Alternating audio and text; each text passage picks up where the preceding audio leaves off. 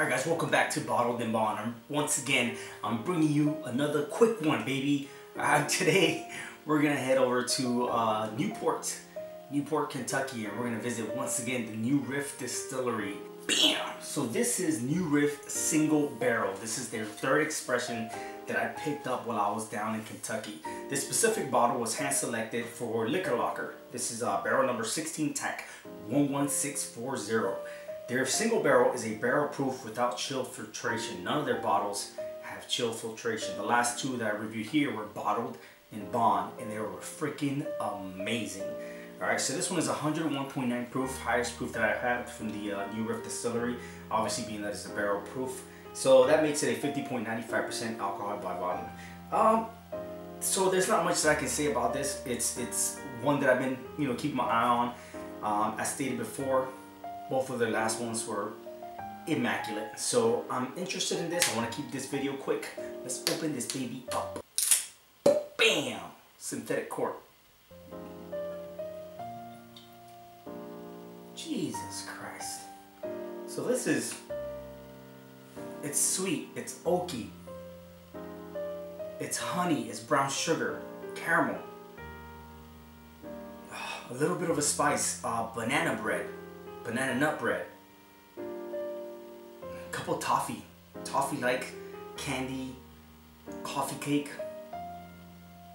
That brown sugar though keeps coming back to me. Wow. Okay, so already, once again, 3 times the charm, third expression from the New Riff distillery. The nose takes me to another level. This is amazing. Let's try it out. Cheers.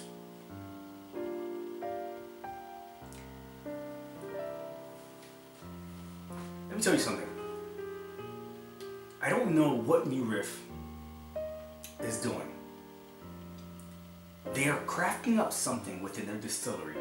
And it sucks that I couldn't do a tour because they weren't doing tours at the time. But something that New Riff is doing that is changing the ways of Kentucky. I get that they're in Newport, so they're outside of that whole area,